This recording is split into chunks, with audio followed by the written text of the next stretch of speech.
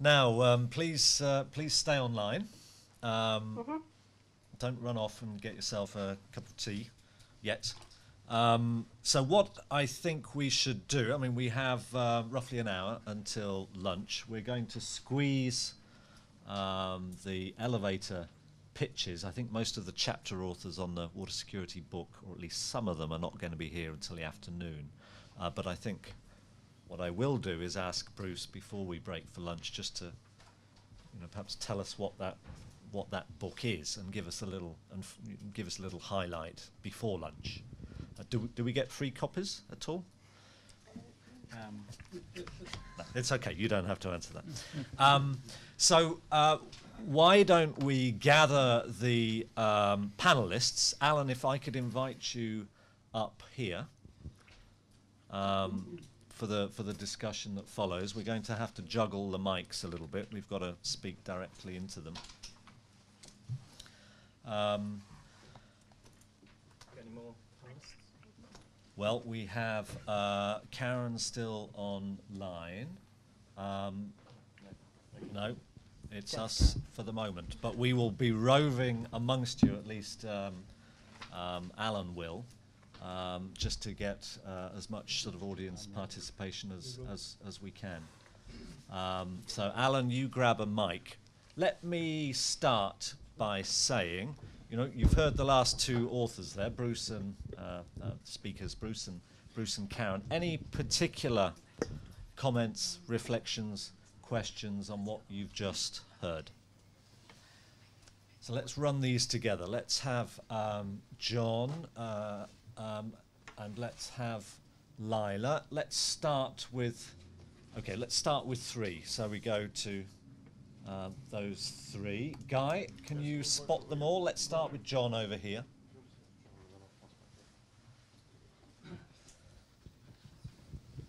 Can I also comment on the presentation? Is that all right? Sure, just tell us who you are. John Chilton from the International Association of Hydrogeologists. I want to just put in a little word on behalf of the medium and small towns in relation to what Bruce said and competing water uses, because in some of the areas that show on Alan's map as yellow, in the sort of middle range of water availability, there are also some pretty important fast-growing medium and small towns. And the Makuta-Pora Basin, the reason why Alan's able to show us such a long time series for that is because it's a favourable location in his generally yellow areas, which provides the water supply for Dodoma. And we should keep in mind the balance between irrigation demand and some of these fast-growing towns where groundwater could be the solution for some of their current problems. And just a word on their behalf. No, good point, and raised by a couple of the speakers. So we had two. I was going to take two more. There may be some others, but let's go over to. Could I? I've got the microphone. Right, I've got the microphone, so I'm going to speak next. I'm Edward Mallory. I'm an independent consultant. I wonder if we could have something on the context of groundwater irrigation vis-à-vis surface water. Is groundwater the majority, a tiny minority of irrigation? And are we talking, if we're talking surface water, are we also talking about small-scale farmer-operated, or are we talking about the big canal schemes? How does it fit in the overall context of in sub-Saharan Africa? Good, thank you, Lila. Let's run. We're going to run four together now. Don't worry, I'm remembering you. Thanks, Roger. Lila Mehta, Institute of Development Studies. Bruce, I loved your account. I wonder if you've written it up, because it's a really fascinating, not in terms of the politics of the policy process of what gets in or not. So I think there's really a very interesting article in there. I'm just in terms of how report writing takes place and what's included or not. And I'm currently going to be doing another report on water for food for the high-level panel on nutrition and food security. So it'd be really good to get insights on from this room in terms of what are the hidden stories that should get in there. Whether they actually end up in there or not is another story. So I think that's something we can analyze later. And finally, one last thing I wanted to talk about was there's a huge story to be told about the links between roads and groundwater. and I'm currently involved in an UPGROW project led by Meta in Netherlands around this, really trying to track some of the linkages, both in terms of, you know, the hidden potential, but also some of the problems that can arise and impacts on livelihood. So I think there's another story unfolding. Thank you. We're going to take one more. Are you going to hold good memories, you guys? Let's go one more. And I must also remember that we're getting some questions here from our online audience. Thanks for the reminder. Okay, thank you so much. This goes to Bruce. And can you just tell us who you are? Violet Alinda from Uganda. Welcome. Working with the Global Water Initiative. Well, Bruce, you did mention about the cost of irrigation, setting up the systems and technologies. And within me, I was asking, who picks the cost of the water? Yep. Okay, thank you. So we'll take this round of questions for the speakers to come in on whichever questions they feel comfortable to answer for. Then we'll go to our roaming reporter, Alan Nicol, over here, and we'll get a bit more interchange amongst you. So, Alan, do you want to pick up perhaps John's point? Yeah, the first point made about small towns and the competing nature for groundwater resources. I mean, one of the issues with developing groundwater for small towns is the low permeability of a lot of the populated part of Africa. So the crystalline basement rocks, which underlie about 40% of Africa, are not particularly permeable, and this is a sort of key issue with groundwater development. It's almost a self-regulation of this aquifer, of this groundwater resource. It's quite hard to pump out too much from that type of rock. You know, you could maybe get out half a litre a second, but to get out more than that, to get out 5 or 10 litres a second, which would be useful for small towns or for larger or middle-sized irrigation systems, it's actually really, really difficult to do that. The aquifer just won't allow it. The water will not flow into the boreholes sufficiently. So I think when we come to small towns, if they are going to rely more on groundwater, it does involve investment in siting well fields, as happened in Dodoma. As you mentioned, John, there was a lot of investment in trying to find the right place to put a well field that would supply that town. Now, before I bring the others on, I mean, Alan, maybe one for you as well, Karen. We've got a question here from Seifu Kebede, who's a hydrogeologist at the University of Addis Ababa, and he's talking about, you know, the sort of watershed development, watershed conservation programs that are so much a feature of what is happening in India, for example, but also a major part of sort of social safety net programs throughout sub-Saharan Africa. Certainly the ones in Ethiopia, Seifu is saying, do not explicitly look at groundwater recharge. So although there's a lot of land and soil moisture conservation activities and maybe some assumptions being made about groundwater recharge, you know, what could we do, not just to deal with the what we have in terms of storage, but how it could be augmented? What's the latest science on that? Do you want to ask Karen? Karen. Okay, thank you. Yes, I agree that these watershed management programs in India have been quite successful and seems to be taken up by the local sort of stakeholders, and so it might be a good sort of example to also develop in Africa. I think it's probably not that far in Africa, but with time I think it will be much more important to look at the resources in a larger sort of geographical context. And then, of course, it becomes important once sort of dependence on groundwater increases is to understand the resource replenishment and how it matches with the demand. And that's also what we're looking at in one of the UPGROW projects going on at present.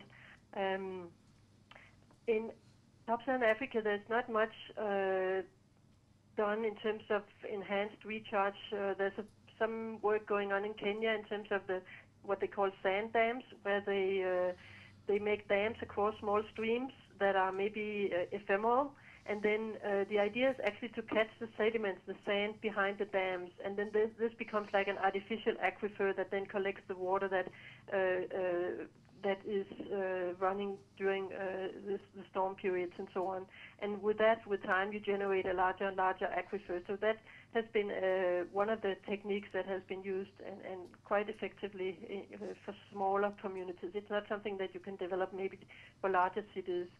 So other than that, I don't think there's, well, in South Africa where I am, there's experience with artificial recharge, but it's much more technically advanced than it would probably be possible in many of the other African countries at present. But of course, there are some lessons to be learned that I think we should look at and see what could be transferred to the sub-Saharan context in general. Okay, thanks, Karen. Now, Alan, you may have something on there you can introduce later, but I want to go quickly over to Bruce, perhaps. Interesting tales to tell, politics, or maybe you want to pick up a couple of the other questions as well on sort of scale, typologies, costs. Well, thank you. Very briefly, Lila, thank you. And I do mean to write it up, actually. I was going to let a little bit more time, just in case somebody's going to sue me for... Or I think it was great that somebody remembered that UEA was known for its leaky emails, so perhaps I need to let another year or two go by. I think the connection between roads and groundwater are absolutely valid. I mean, I think that's, in a sense, probably was part of what I meant, through a sort of comprehensive approach to irrigation development. A solution to irrigation is not necessarily putting in a pump for groundwater, it's putting in a road, because then farmers will make the decision about the investment in the small-scale diesel pump that's required. And I think that's, more research on that would be very urgent. I think this question from Edward Mallory about the mix of groundwater and surface water, there are many people who work in Africa in the room, so Charles and John, you're here. I wouldn't like to generalize. I think, in fact, if I'm going to generalize, it would be that it's very variable over time and space. It's very different to the situation in Asia, where you can go to floodplains which have seen a switch from canal irrigation to boreholes, and that the way that they're used conjunctively, or at different seasons and also different parts of the irrigation system. So tail end farmers using more boreholes because they're compensating for the variability and uncertainty of supply. I think in sub-Saharan Africa, if I was to generalize, it would be to say that I can't generalize, I'm afraid. But, there may be others in the room who are beginning to see and spot trends to answer your question. I think the lady from Uganda, sorry, I missed your name. Violet. I think you've raised a very important question. The cost of water, it hasn't been really raised here. I think the cost of electricity is something that is going to be very significant. The cost of energy, we should say, in terms of groundwater.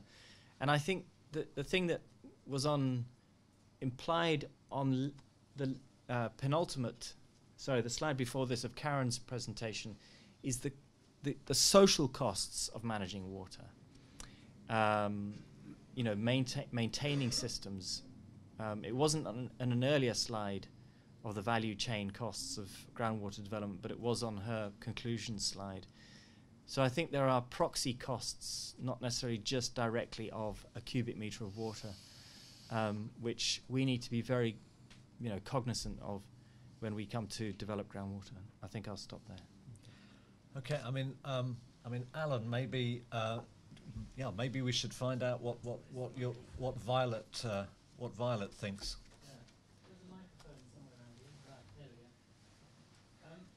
Yeah. Drop a couple of depth charges in, can I, to the meeting? Trying to stimulate it a little bit. Ground to growth. Whose growth are we talking about? Firstly, we talk about smallholder farmers. Fine. Are we talking about associations, individuals? Or Bruce mentioned how many of these treadle pumps can you fit on a large scheme? So what kind of groups are we talking about here? Secondly, whose groundwater? So where do the rights regimes, the actual physical property rights regimes fit into this picture? Highly complex environments. It may be an easy resource to access in some areas, but much less so in others, particularly when it becomes highly abstracted and under great demand. So I'm going to rove with the mic. I may even pick on people, simply because I think they have something to say, but they haven't said it yet. So, going over to this direction. Madam, introduce yourself. Hi, I'm Liz Orton from University of Newcastle upon Tyne. What I'm interested in, particularly about your question there, is where the power lies and who's actually making all these different decisions and who they're concerned with when they're making those decisions. And I think that's relevant to what you're saying and in a way to what Violet's saying as well. Those who are affected are not necessarily those who have the power, even when systems of governance are set up, which would appear to work. And I think that that's something that we should be exploring a little more carefully, perhaps. Very valid point. Roger, you may have to regulate me a little bit too, but let's see how it goes. It's difficult. Yes, Don, I see you over there. Don Brown from iWell. In a way, following on from this comment here, I'm a bit concerned about the overall resource management. It's been mentioned about watershed management, and then who makes those decisions. I've not heard integrated water resources management being mentioned yet today, which, as you know, has been promoted for quite some time around the world and in Africa. And under that, you have the stakeholders who then make the decisions as who moves forwards. And relating it specifically to the groundwater use, I presume that was the Usangu wetlands that was shown earlier by Dr. Karen. And also in Nigeria, you've got the Nguru wetlands. And you have, and Alan might have an answer on this, I think significant, strong irrigation potential from groundwater on the edge of these wetlands. But of course, you've then got the marginality of the ecosystems and the use of that. And on top of that, it's been proven by a lot of people with the economics of those wetlands that they're making more value out of the wetlands themselves than they would do if they moved into irrigation, which comes back to Bruce's point, really, it's the value of what you're achieving rather than the amount that you're achieving. Very interesting points. Alan, was any thought given to the value of that big blue blotch on the map in Africa? Was there a sense of what could this resource provide economically? Well, the issue of the big blue lumps under the Sahara is that they're far from anywhere and they're very expensive to exploit. So that we've done some other work actually in the Middle East, which between the West Bank and Israel, where we looked at the costs of development. We developed these maps called ISOCOSTS, which is just about the costs of developing groundwater, and it's very interesting to look at certainly in that area where the most efficient ways of developing groundwater were. They're actually right on the green line between the West Bank and Israel, but that's another story. I think recharge is important here. The recharge to the groundwater resources. There's been a lot of discussion about sustainability. Well, actually, groundwater can be overexploited and is in many parts of the world. That storage can be overexploited and groundwater levels can fall, and that can have good economic benefits for some. It can have ecosystem costs, as you were saying, for your for these ecosystems you were mentioning. But it can be overexploited, and that was the point I was trying to make with these groundwater storage maps. Is that Karen's maps of sustainable abstraction were all about recharge. So sustainable groundwater irrigation will happen where there's already a lot of rainfall and a lot of recharge. But away from these areas where we have significant groundwater storage, it will not be sustainable, but yet it might be expensive to develop, but there might be great economic value in that. So that's really, as a hydrogeologist, that I would like to add into this mix. If we're not going to just do things sustainably, then what are the costs, what are the benefits, and who may benefit from that? Brilliant. I want to bring in someone who's spent probably a decade or more actually abstracting or using some of that water. Brendan. Thank you very much. Just under a decade in Sudan, UNEP's program coordinator for the last 7 years. Very interested by these comments about conflict of interest, because, and also these big hyped stories about vast amounts of groundwater, because we saw some massive stories around that in Darfur, the ancient mega lake being the most famous one, 500 kilometers north of El Fasher. So nobody lives up there. And yet it was a huge story and the means of solving the Darfur crisis. And what we found is that there was very little interest in regulating groundwater abstraction because of the organizations, international organizations and government organizations, who it was their lifeline financially, and bringing things into sustainable kind of abstraction. And places like Niala, the largest city in Darfur, grew from 400,000 people to 1.4 million or so, we don't really know, during the course of the first few years of the conflict. And one of the aquifers ran dry there. And at the same time, people carry on pumping. So just to reiterate this question around growing cities and emergencies, can I just, having said that, I've got a question which relates to livestock, particularly for Karen, because one of the very interesting things here is about pastoralism and the way they use green water. So the rationale for migratory pastoralism could be summed up as saying, in areas which are water variable, if you move your cattle to the areas where rainfall has recently fallen and re-green, it's an efficient system of capturing green water. And I'd be interested to know if there have been studies which compare the efficiency of that capture of green water with other livestock production systems, maybe which are dependent on blue water, kind of maybe groundwater. And then also just to bring into that the fact that in Sudan, its widely received figure but not proven is that 90% of the livestock production is outside of the formal economy. So what is the control, what is the governance system if it's being customarily governed, and what is the efficiency and what are the financial flows behind that? So interested to hear more about that. Thank you, Brendan. Tony, you were frowning there, which always means you have to be brought into the discussion. So I shall hand the microphone over to you. I wasn't frowning. Thank you very much. Can I relate to the issue of power and draw attention of the room to the fact that the system which manages water is the political economy of agriculture. So 90% of the water we need is in our food. That means 90% of the water is managed in that food supply chain, and 90% of that 90% is managed by farmers. And farmers, by definition, in Africa, some schemes, there will be some powerful farmers, but in fact, farmers are without power. They're either subsistence farmers, not even in the market, or when in the market, having a very rough time because they don't have any power to fight for their entitlements. And yet, of course, we depend on them not only to become more productive, but we also depend on them becoming good stewards. In the past, farmers just did what they did without being good stewards necessarily of water. Now, from the wise citadels of London, we insist that farmers should be good stewards as well. In fact, they've only been asked to do that for the past 30 years or so, but we are now expecting African farmers to do the right thing.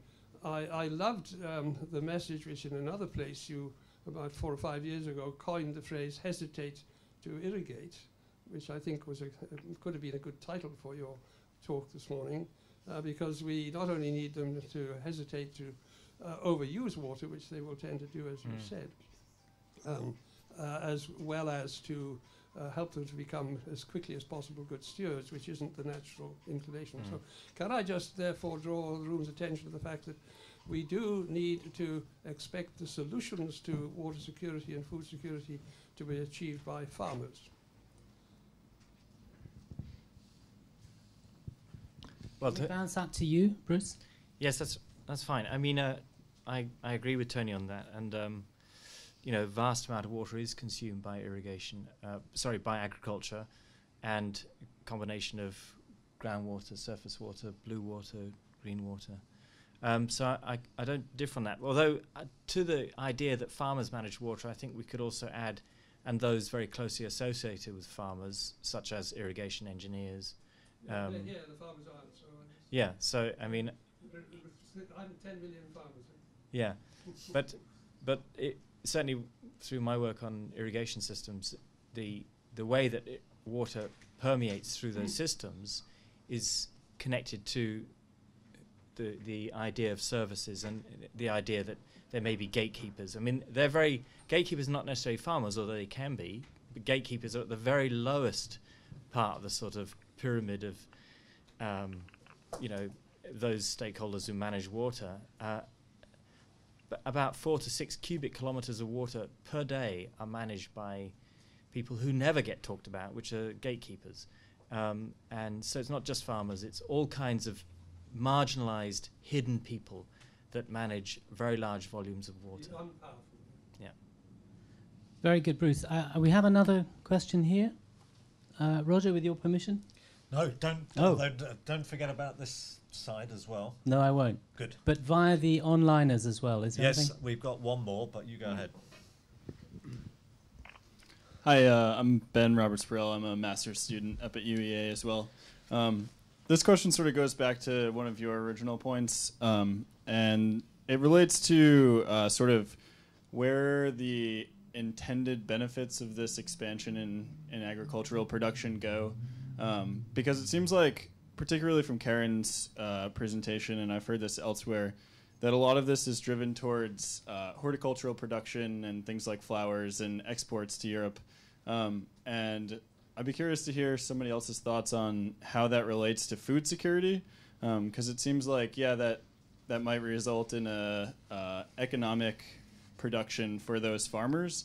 But as far as an increase in food security for smallholder farmers and even for those larger scale farmers, it seems like potentially that gets them more involved in a global food market, which has other potentially negative implications. Yeah, so whose wealth, whose security? On that side, anyone nodding their head vigorously? Yeah. I'm not sure if this microphone works over here. Does it? Hello, Laura Fox from Fauna and Flora International. I just had a question for Karen, a clarification about the figures that were presented on the potential for hectares to come under irrigation, and if that was actually land that is currently already under agriculture, or if that includes also the sort of degraded lands that get talked about to bring that in under agriculture, and how that's actually linking up with land use policy and informing that debate.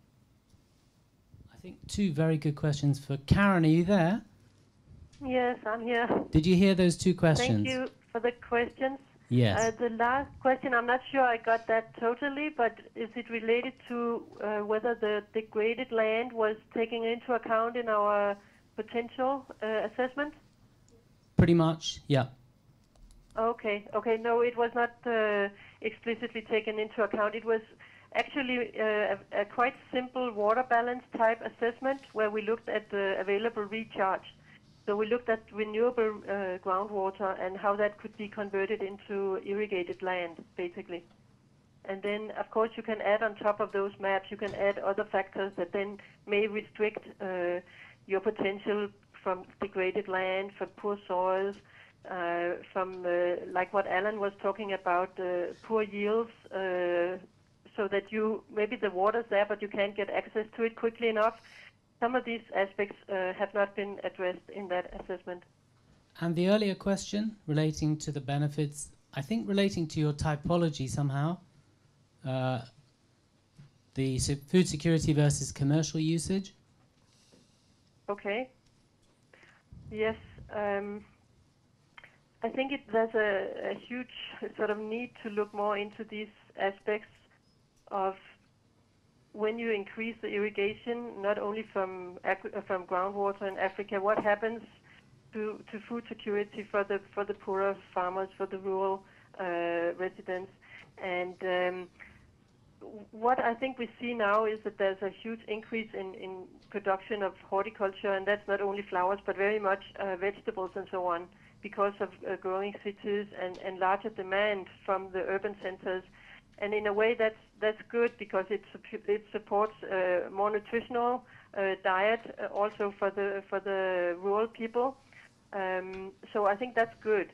And actually, what we also see is that many of the households and the families, they have plots that are both irrigated and non-irrigated, and in many cases the non-irrigated plots are set aside for staple crops, and that means they are also covered in a way, at least if you don't have very drought years, then you will get your food security also from other sources.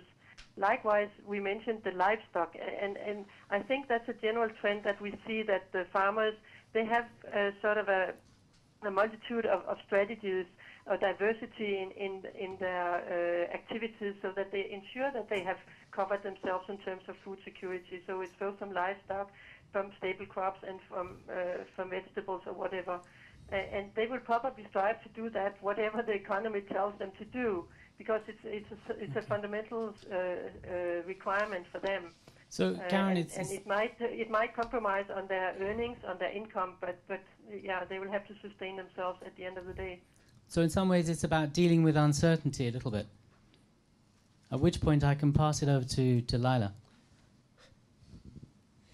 Well, I'm not sure I'm talking about uncertainty, but I just wanted to, we need to really bring in land governance into the question of land and water, and we're really talking just about water here and water development, because, I mean, who is ultimately going to access this potential of groundwater? And in India, it was largely big landowners who actually had formal rights to land. And if we're talking in terms, we need to talk about the informal users who don't actually have formal rights, bring together water and land rights, and also ask really big questions around, are we going to open up a scope for land and water grabbing when you're talking about unlocking this potential? Because ultimately, you'll have lots of land that suddenly becomes productive. What ultimately happens then to people's food security, water security, etc. So I think these are wider questions around control, power, and a huge gender dimension there too. Because if you're having a lot of land and groundwater developed in one place, you're going to have implications for women's informal rights, domestic uses of water, etc. So maybe even opening up questions about the right to water, the right to food, trying to bring them together.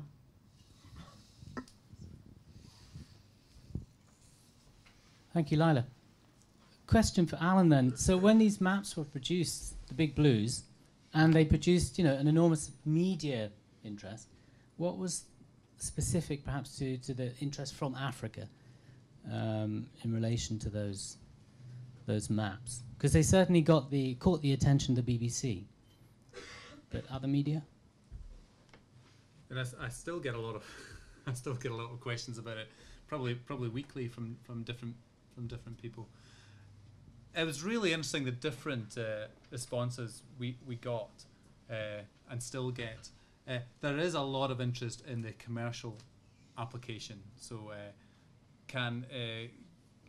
we're setting up this irrigation, this business, agriculture business. Where should we go? What should we do? What's involved?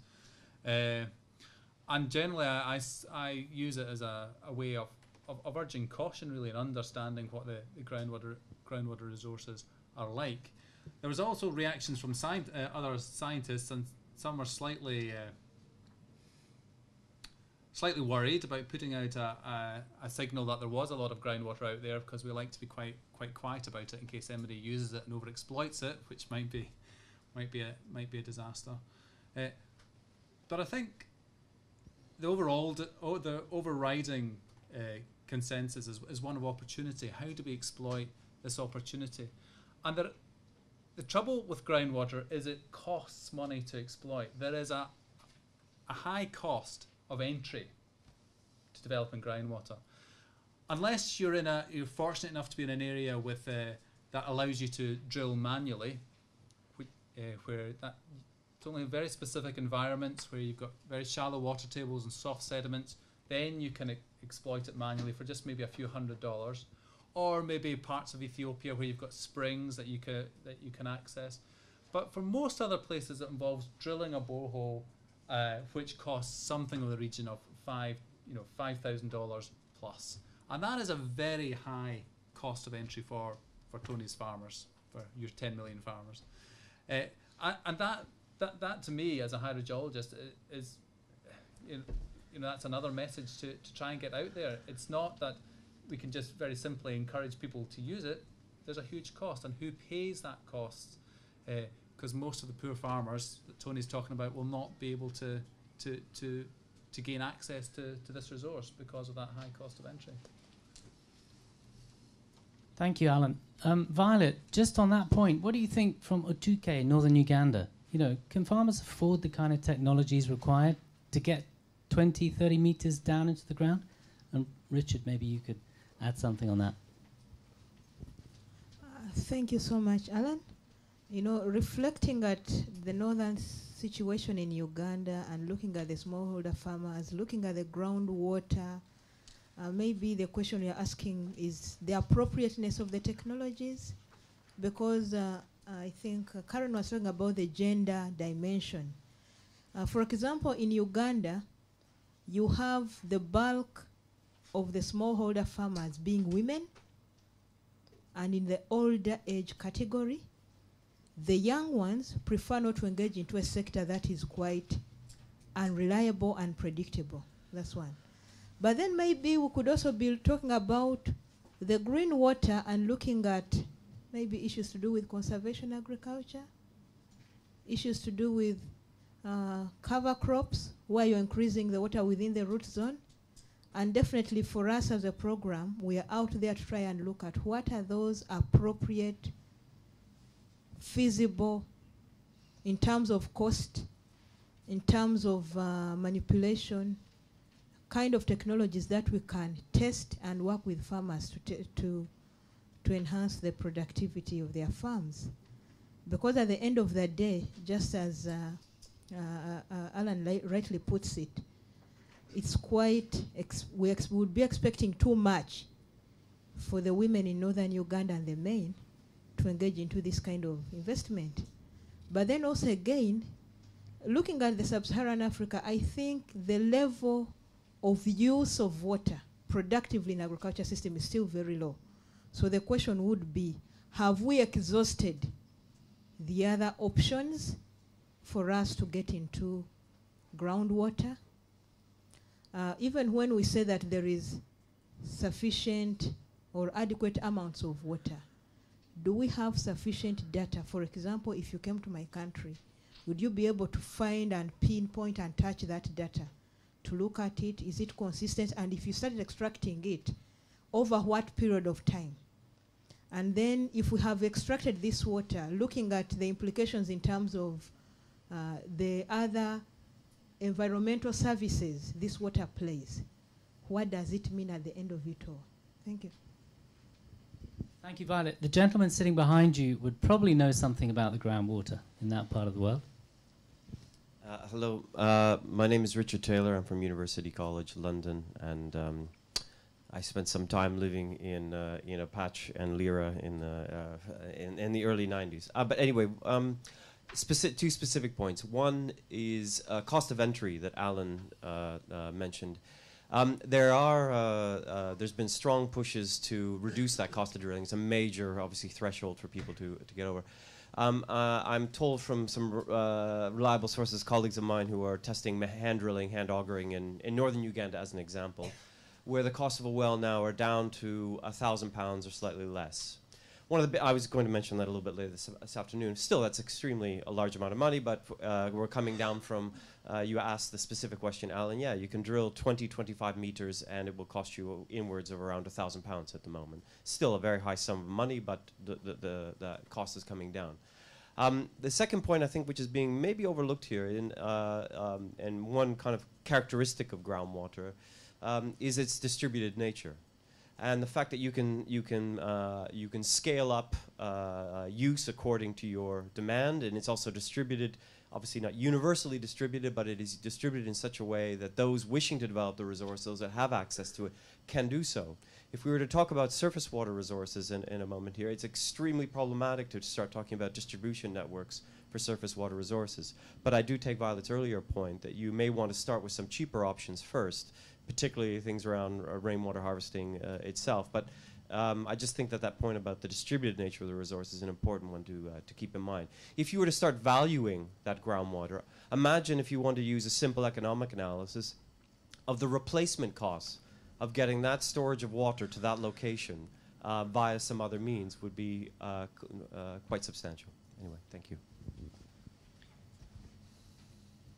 Thank you very much. The issue of replacement costs, tankering operations in those parts of the world, you know, in emergencies are the sort of the norm, but I wonder how often they get assessed for economic rigor. I think the point about distributed nature of the resource is important, but it also, the other side of the coin is the distributed nature of the regulatory problem, because then you've got multiple abstraction points from a groundwater body, which you then have to think about in terms of how do you conserve that resource. And I think that's been part of the problem in Asia. Whereas if you have a single point abstraction point on say a river, then your regulatory point of negotiation is one intake. So there is this other side, the risk of a distributed nature. I will address that this afternoon. Thank you, Richard. This side of the room is very silent. I don't know whether it's anything to do with a smaller community of people feeling intimidated by a larger community, but I wanted to bring some of you in, so I'm just going to pass the mic over. Just introduce yourself and say a little bit about what you've heard so far. Hello, Aitor Naranjo from Plan UK. Actually, I would have a question concerning other technologies. In this case, maybe really expensive for small farmers, but maybe useful for other actors, such as outdoor harvester systems to withdraw water from condensation. So I don't know if there's anything regarding to this. So some of the alternative we saw, I think, in Karen's presentation, something about that. Shall we ask her if she has a comment, feedback, or is there another question? I'll come to Karen in a moment because we have one of our listeners has got a question. I know, Charles, it would be quite useful just to bring you in on the sort of India, you know, some of the insights from India, you know, the sort of what IMI would call the numbers problem, you know. It's a very different, the management challenge is a very different, thing for distributed, opportunistic, farmer-led groundwater withdrawals. So perhaps we should just hear from Charles. Okay, that wasn't actually what I was going to say, okay. but yeah, of course. I mean, that's you know, regulation of, as Tushar Shah says, you know, groundwater anarchy, millions of small-scale users is not something that can be done. Actually, it's let's be fair. And so that, yeah, the regulation that does take place is related more to the unreliable electricity supplies, and that's the attempt to use electricity regulation or regulating access to irrigation as a controlled measure in Gujarat, but that's not proving to be that successful. Can I go back to my other point? Of course. Yeah, I mean, what just strikes me, or I mean, concerns me is the need to actually look at both surface water and groundwater together. And I thought, you know, the study that BGS did was excellent. But what would be interesting to, alongside that, is do a similar analysis on, basically on the river flow records from different areas, and actually relate those in some way to recharge. I think that's, in many ways, is more interesting, or at least as interesting as looking at rainfall intensity, relating rainfall intensity to groundwater recharge. I mean, rainfall tends to be surface water before it becomes groundwater. But I'd also just like to make the point that that quite a few times people are talking about recharge as though this is the route to sustainable use of groundwater. But of course, recharge, water that's recharged is water that would have gone somewhere else. And as we see, the watershed development programs in South Asia have been very successful in improving recharge, but all that's done is increase the groundwater extraction. And at a major redistribution of access to water, in many of the large basins, there's less water flowing down to the delta areas because it's being captured, it's recharging, it's then being pumped, and it's increasing the evaporation rates, the consumptive use in the headwater area. So, many would argue that's very good because that's gone to traditionally farmers who've been much poorer in the past at the expense of fairly wealthy farmers in the delta areas. But there is this need to recognise the conservation of law of conservation of mass, that if water is captured, used in one area, then it's not available for somewhere else. So definitely monitoring. Alan was mentioning monitoring systems and the need for these. But I think what's needed in the future in areas is to look at groundwater and surface water together in any study and any kind of planning process along the lines that Bruce was talking about. Alan, before we've got about 5 minutes. Karen, before you leave us, I'm not sure if you can hang around for the afternoon session, but that would be a big ask. But before you leave us, any reflections on the point Charles Batchelor was bringing up there? This sort of link between the need for research, that kind of gets rid of the silos, I suppose, a little bit. The sort of surface water, groundwater taken together. Firstly. Secondly, quick point here from different point from Kimi Sishink, who wanted you to talk a little bit about why you think groundwater has been neglected in what you called the food value chain. Now you may have to remind us a little bit what that is, but Karen, if you could keep it short, couple of minutes. Okay, let me take the first or the last one first regarding the value chain.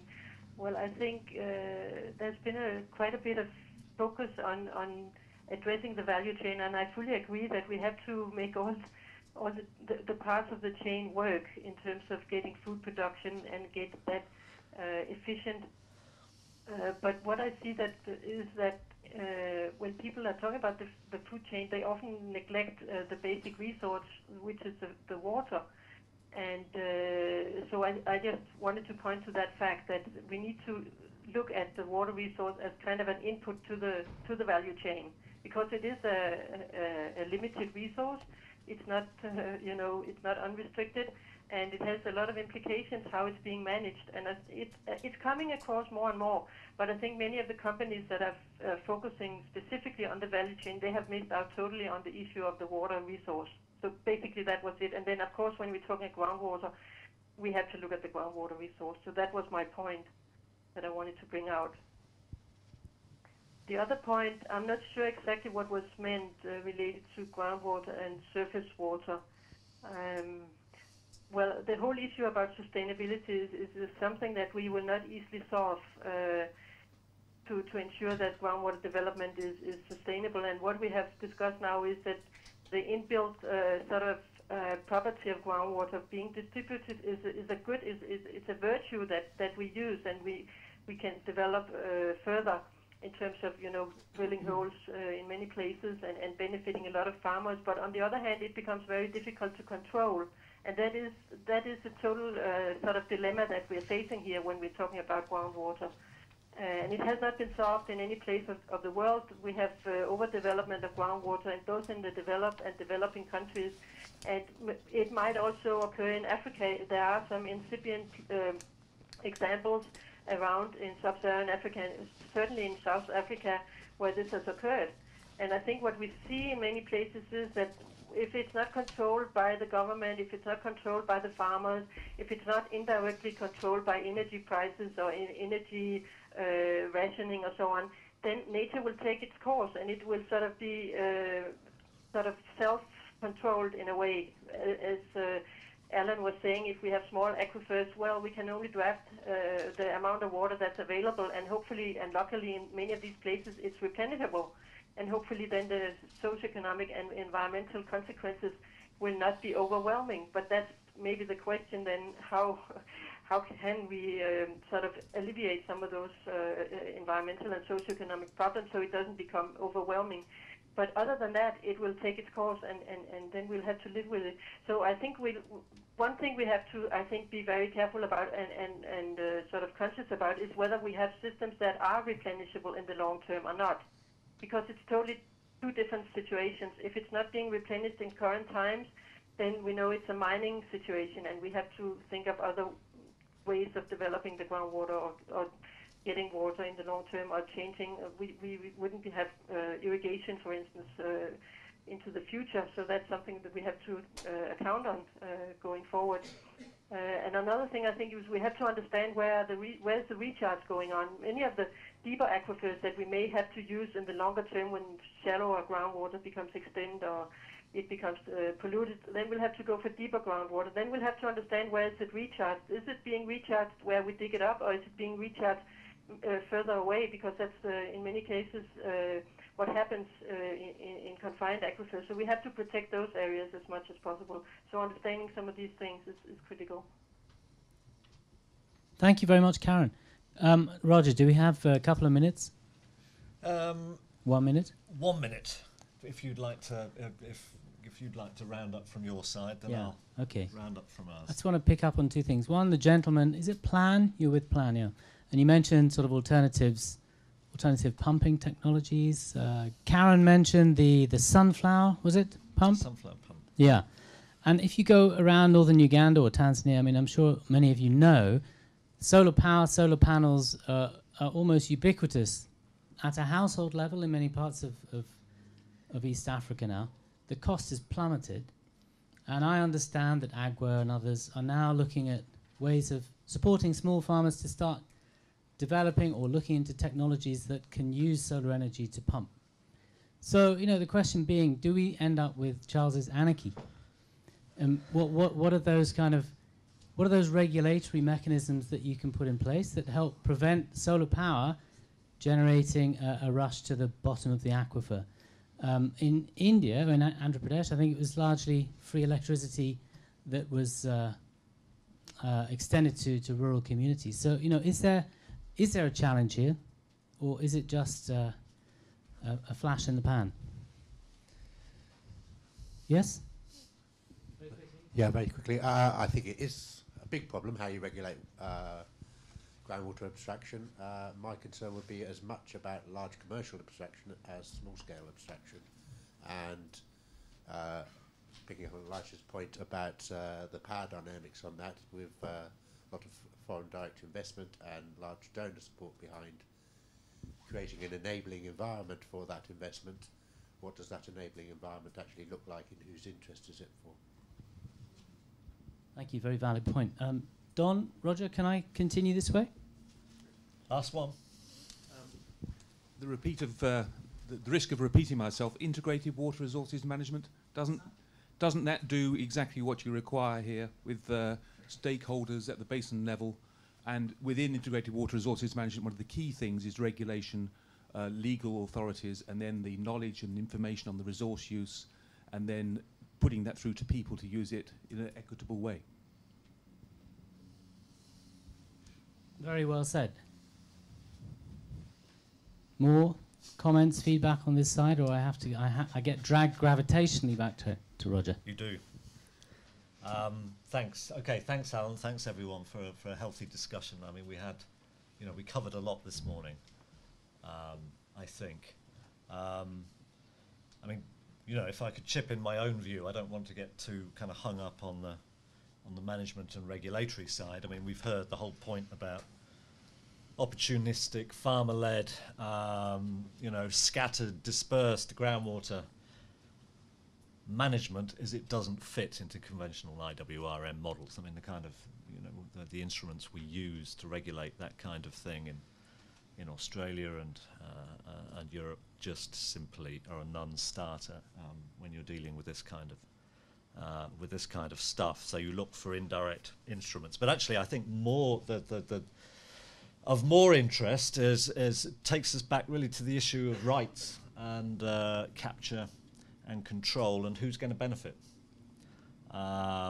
because which will, as Lila was pointing out earlier, which will depend in large part on the distribution, the security, the defensibility of land rights.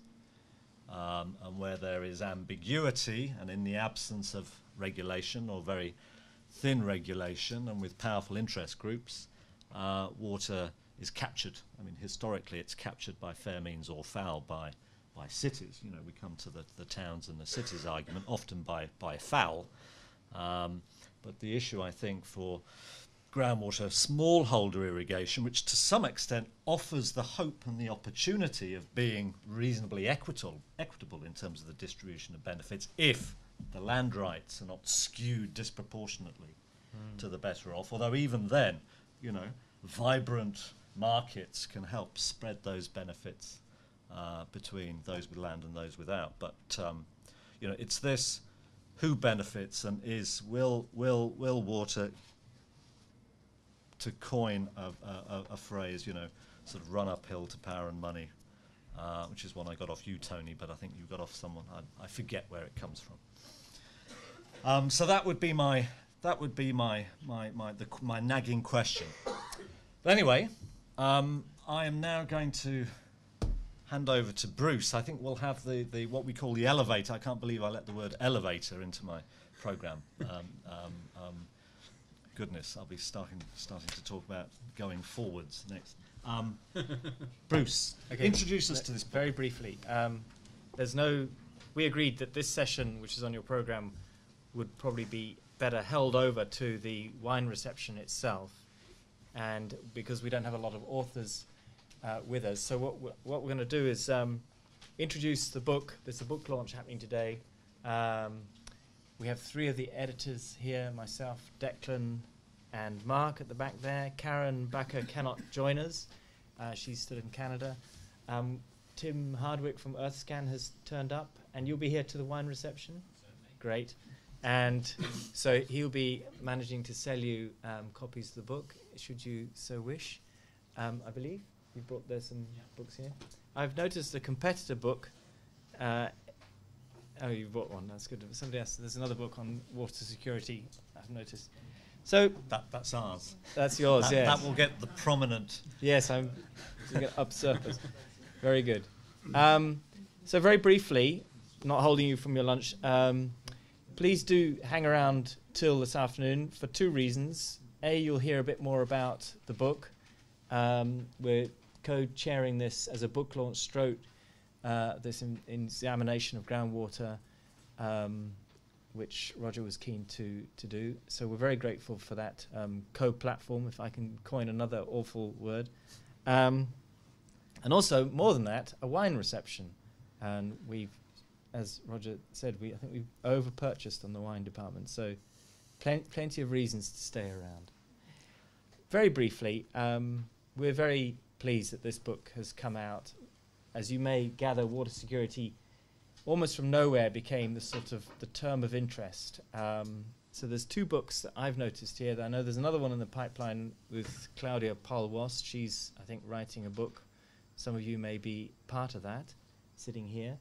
So, you know, questions of what is water security, what extra meaning has it brought to the, you know, thorny questions around water management, many of which have cropped up today. So please stick around and you'll hear some of the very brief introductions to the book at about 3:45, I think that says, yeah. That's okay?